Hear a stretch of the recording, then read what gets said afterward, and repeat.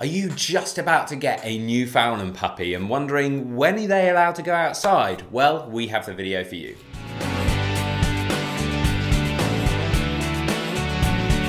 Welcome back to the Fenrir Newfoundland Show. My name's Joe and I'm a certified canine leader here at FenrirCanineLeaders.com.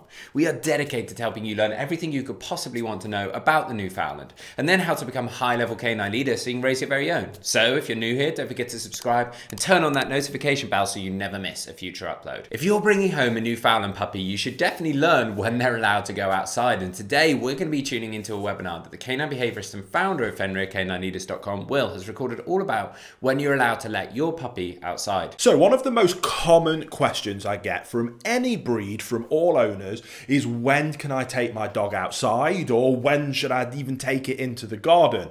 And this is one of those questions that is hotly debated amongst different vets, different trainers, different breeders, different experts, different YouTubers. We all have our own opinion. So what I'm going to do is I'm going to break down my opinion on the matter, but I also need to give the disclaimer that I'm not a vet. This is just my opinion of what I do with my dogs, and it is one of those situations, unfortunately, where nobody can tell you what you need to do. You need to do your research, do your education, and ultimately make the decision for yourself. Now, when it comes to my opinion, I come at the kind of argument, at the discussion, at the debate from the perspective as a canine behaviorist.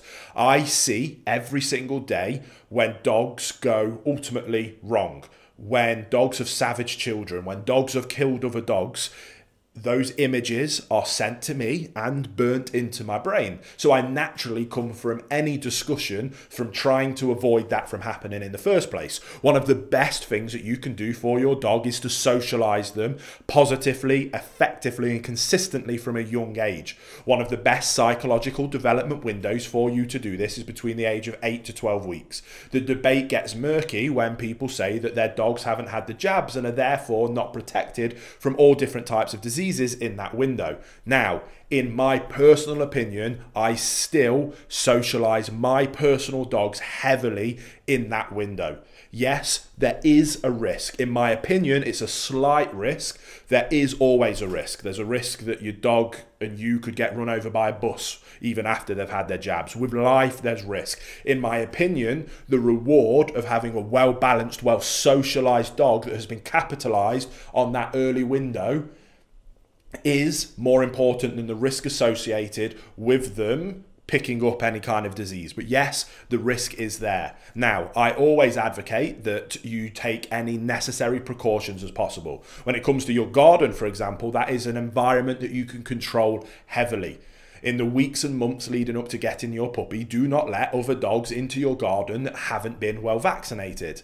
If you live in an area where maybe you get foxes or different animals come and they do number 1s and 2s in your garden, yes, then maybe you have an issue and you need to be more cautious and more careful, but that is where constant vigilant monitoring and controlling of your dog's environment helps you to ensure that you minimize the risk wherever possible. When you're out socializing your dog, don't take them to places where you know there might be dogs off lead that have done a number 1 or number 2, which is the most common way for them to pick up many of these diseases, that they can sniff, lick, eat, that kind of horrible thing that puppies can and will do. Minimize that risk as much as possible is what I personally choose to do. Now, it isn't just me that shares this thought. I'm about to read you a quote from the American Kennel Club's website. For this reason, the American Veterinary Society of Animal Behavior recommends that puppies be socialized before vaccine series is complete.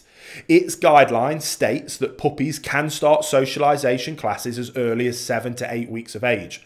As a rule, they should receive a minimum of 1 set of vaccines at least 7 days prior to their first class, as well as a first deworming.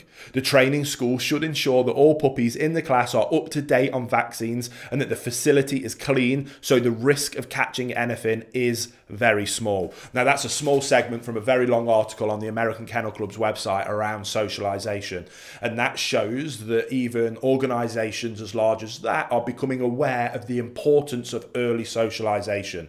So my personal opinion, I'm not a vet, I'm a behaviourist and a trainer. My personal opinion is that socialising your dog early is of critical importance. And I personally believe that owners have a responsibility to socialise their dogs as efficiently and as effectively as possible, whilst minimising any risks wherever possible. Now again, I can't tell you to do that. I can simply tell you that that's what I personally believe, and it's your choice, it's your responsibility to go out. There's going to be people that will say never let your dog out of the house for the first 12 weeks. Go and listen to them, listen to what their reasons are, and make the decision for yourself what you do. My personal opinion, get out there and socialise your dog as much as you can, or at least that's what I do. I hope that helps. I hope that my 2 cents helps you make an informed decision of the best approach for you and your dog. But put the work in, get out there, become a high-level canine leader, and you'll raise perfect canine companions. There you have it, guys. Some really useful information from Will there, all about when you're allowed to let your Newfoundland puppy outside. I really hope you enjoyed today's video. If so, get involved in the comments down below, as we would love to hear from you.